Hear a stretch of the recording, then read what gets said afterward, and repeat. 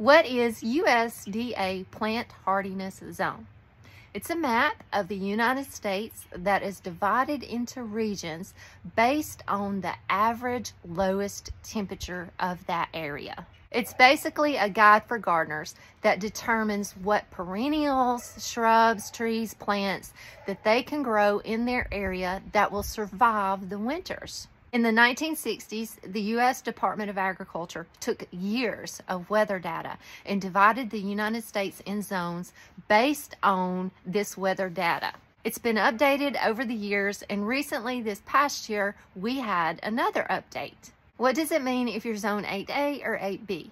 This is where your zone is split in half based on 5-degree increments instead of 10-degree increments. Knowing your growing zone is really helpful when you're growing perennials or shrubs or trees to help you determine what will survive your winters.